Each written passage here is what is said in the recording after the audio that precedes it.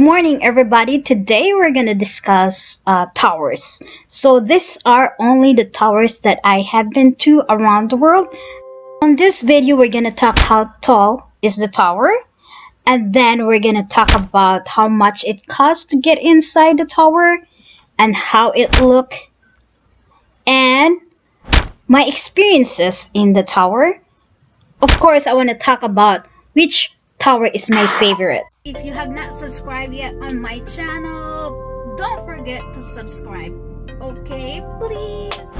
So among the 7 towers, which one is the tallest?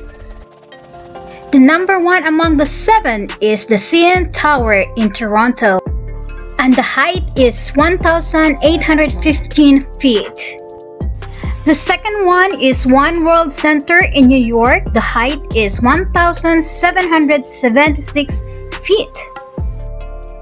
Number 3 is Petronas Tower in Malaysia. The height is 1,483 feet. Number 4 is Willis Tower in Chicago, and the height is 1,451 feet. Number 5 is Tokyo Tower in Japan. The height is 1,092 feet. Number 6 is Namsan Seoul Tower in South Korea. The height is 774 feet. Number 7 is Space Needle in Washington. The height is 605 feet.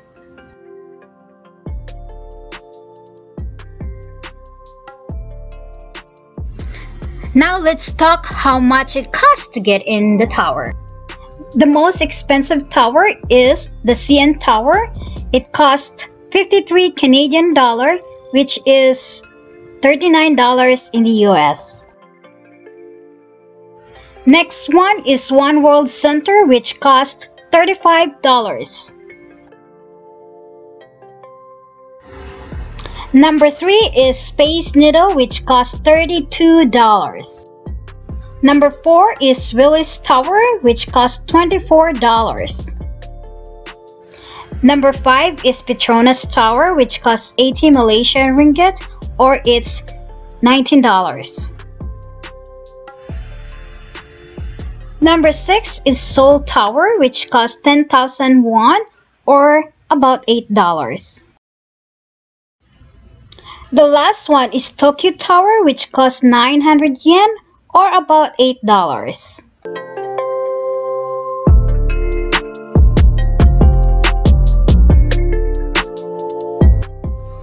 And now let's talk about which one looks nice, and this is only based on my opinion. The first one I like is Petronas Tower, maybe because it has a twin tower. The second one I like is the One World Observatory. When you go on a boat tour, this tower stands out. Next is the CN Tower. Look at that, it's so nice, isn't it? Next I like is the Tokyo Tower because of the color. It's red. Next is the Namsan Seoul Tower. It is tiny, but at night this tower really looks nice because of the light. Next is the Space Needle, and this is how it looks.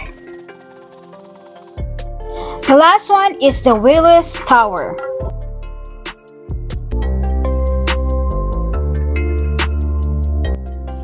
And this is the view from Petronas Twin Tower.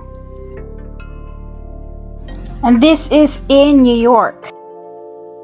And this is from Tokyo Tower. This one is Space Needle. This is Seoul Tower. And I don't have a view from Willis Tower because of the weather.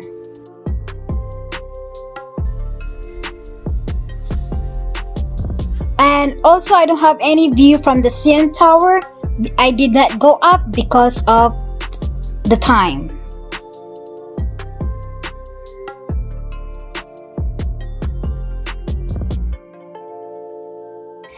And I'm so excited to share to you guys what's my best experience in the tower. And Tokyo Tower is my #1 best experience. And you know why this is my best one? Because it's also my first solo travel on my birthday. And I really have a great time there with my friends. Shout out to all my friends in Japan that took me there in Tokyo Tower. I really appreciate it, and this is a great memory that I'll never forget.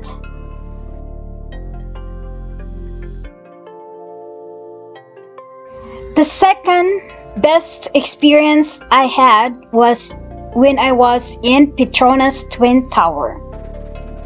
Bring Zeta Jones and Sean Connery to the middle of the sky bridge.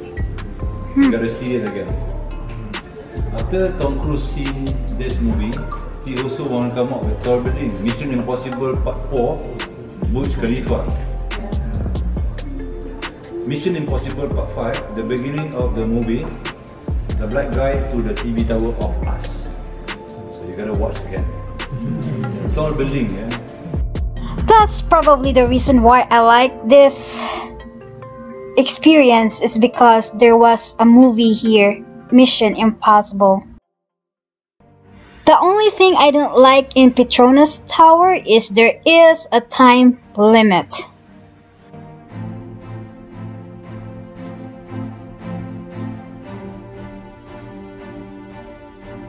Next was my recent trip in Namsan Seoul Tower, and I absolutely love the love locks before you get to the Namsan Seoul Tower, and of course what amazing view from the bathroom. So I'm going to the restroom, and look at that view. And next is the One World Observatory. Now, we invite you to enter One World Observatory through the doors on your right, where a spectacular 360-degree view of the city awaits directly below you. Right here. This is the world's first virtual tour guide on an iPad. This guide is designed to move with you as you're walking around. I really had a great time here in One World Observatory. This was the second tower I had been to. Also, it was my birthday and happened in New York City. And of course, this is the tallest tower in the USA. Including Korean and Hindi. Now this is a rental for $15, that's $15. All you need is one. Next, we're gonna talk which one is my favorite. Well, I don't really have favorites, but these 4 towers have a special place in my heart because it happened during my birthday. Tokyo Tower in 2014, Willis Tower in 2016. By the way, Willis Tower is the second tallest tower in the USA.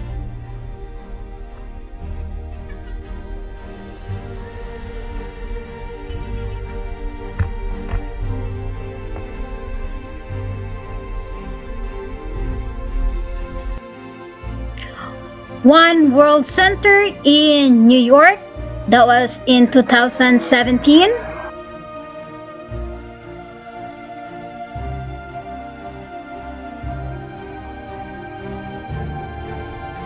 And Namsan Seoul Tower in 2019.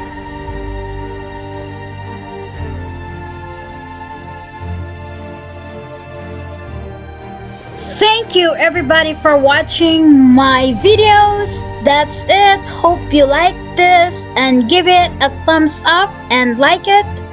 Goodbye.